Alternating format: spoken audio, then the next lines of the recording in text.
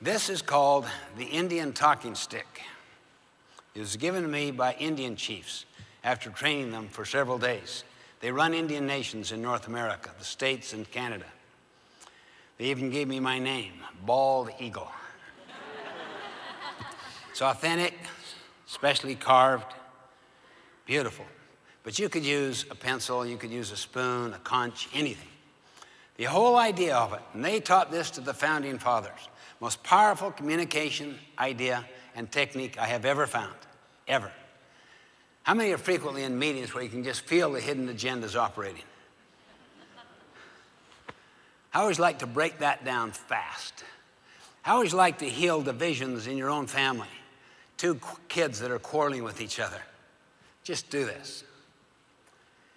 You just go up and you say to the other person, you've got the talking stick. I can't say anything. Maybe I can ask a question to see if I do understand your point, but I can't make my point, I can't agree, I can't disagree. All I can do is communicate until you feel understood. As soon as you feel understood on your point, then you pass the talking stick or pencil or whatever to me.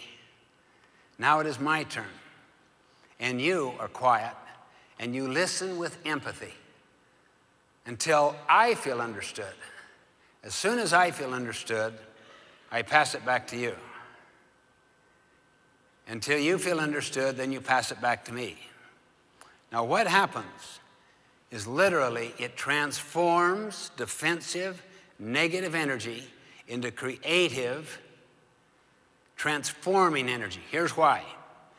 When you really listen to another in depth until they feel understood, you are communicating their worth, their potential. You are affirming them. It is so therapeutic, so healing, that they cannot fight you, and they gradually become more and more open. Try it tonight with your loved one. You see two kids fighting, just walk up to the smaller one and say, honey, you've got the pencil. No one can talk until you feel understood. And then, as soon as you feel understood, and we make your point to your satisfaction, then you pass it to your older sister or brother. Just try it. You think it takes time? It will save so much time. And in your meetings that you go to, basically you say, let's agree to the simple ground rule that no one can make their point until they restate the other person's point to his or her satisfaction.